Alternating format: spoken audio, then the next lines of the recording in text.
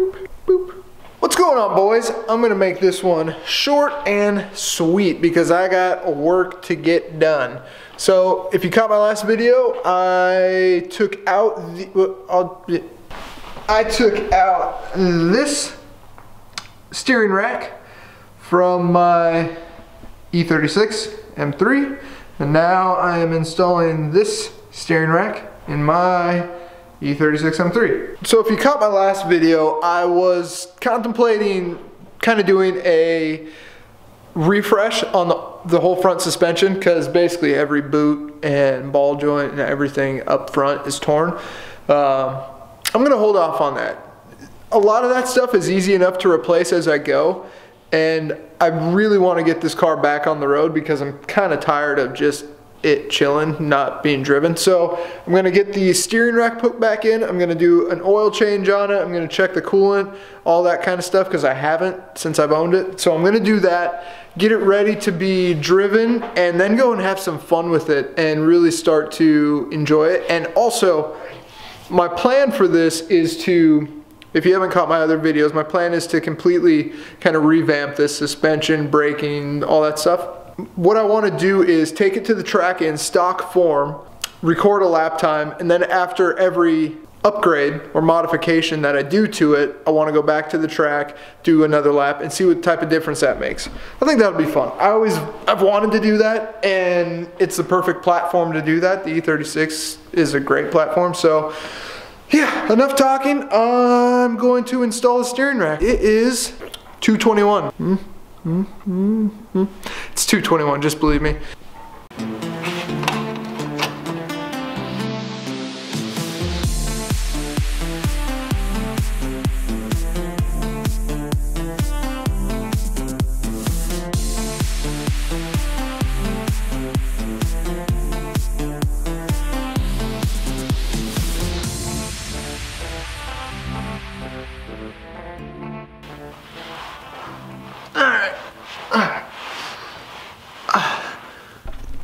So the issue now, besides getting choked by my sweatshirt, don't wear a hooded, never mind. The issue now is getting the steering rack into the steering column. So that spindle that you saw on the steering rack itself, getting that actually into the steering column is a pain in the butt.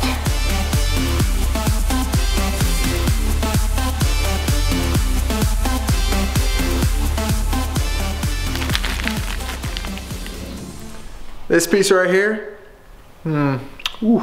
new piece, and this is the reason why we're on the next day. Actually, 2 days, because I had to wait for this piece to come in.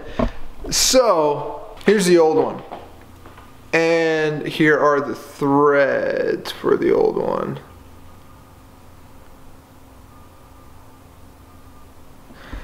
The splines on this old joint knuckle are absolutely toast, so I had to get a new one because the new steering rack wouldn't go into this, which attaches to the steering column. I literally battled getting the steering rack, which goes into this piece from the steering column, probably for 2 hours, 3 hours, before I finally took this off and realized that the splines were jacked on the old one, so I had to order this. So it's the next day. I'm going to get back to trying to put that ZHP rack in. Honestly, now that I have this new piece, I don't think it's going to be too difficult. I'm going to attach this to the steering rack and then slide it back into the column. That was the biggest pain in the butt that night, or 2 seconds ago, whenever you were just watching it. But it was a huge pain in the butt. So now that I have this, let's finish this thing up, all right?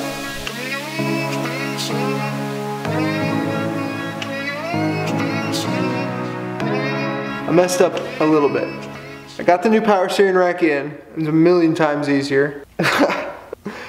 You live and you learn, right? So I lowered the sway bar in order to get access to all the power steering fittings and stuff.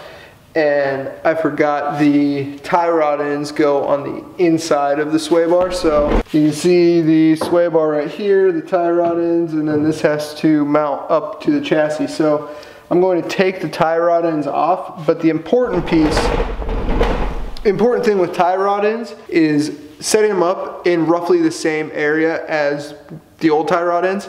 So I'm gonna mark it off with a little string just to mark it off where it was right now, because I kind of had it pre-measured a little bit. So I'm just gonna mark it with a little string, back the nut off, undo the tie rod ends, put the sway bar up to the chassis, connect it, blah, blah, blah, and put the tie rod ends back on. So I hope that made sense. All right, finally done. Now time to fill the system with fluid, crank the wheel from side to side. I'm enlisting the help of my beautiful fiance for this, and as you crank the wheel, fluid will go down, obviously, so you're gonna be pouring more fluid in there and just back and forth, back and forth, back and forth, so.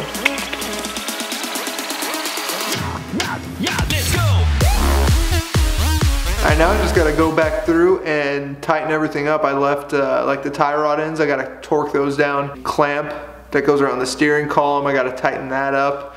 It was at a weird angle when I installed it, so I couldn't get an open end wrench on to tighten it up, so I gotta do that.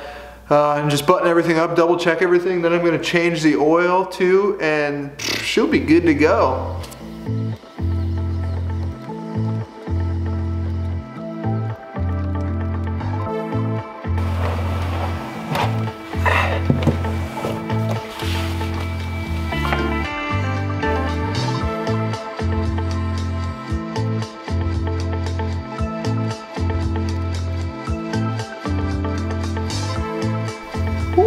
So that was about a 2-day process just because of this guy. Yep, the factory or the stock version of this guy was just not workable. I couldn't, these splines right there were just jacked. So after waiting to get the new one, getting that installed onto the rack, everything went on smooth. Changed the oil, so that's good. Buttoned up the tie rod ends, the sway bar, put all the power steering back, hoses back attached, filled the reservoir with power steering fluid. My fiance had Quinn go opposite lock to kind of cycle the fluid through the system. I didn't know this. Brett over at M Sport Parts let me know this. It's a self-bleeding system. The cap is ventilated, so all air will naturally work itself out. You just have to make sure to, once you go opposite lock and the level drops, just make sure to fill it back up. But it's a self-bleeding system, which I didn't know. So I'm not gonna have a review for you on the steering yet, but just actually turning the wheel without any tires on it, not driving, it feels insanely better. Again, this is the E46 ZHP rack that I put in here. It feels literally 100 times better. I mean, it doesn't even feel like the same car.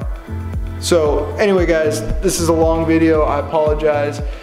Smash that subscribe button, we're almost to 500 subscribers. I appreciate you guys tuning in, and I'll see you guys next video.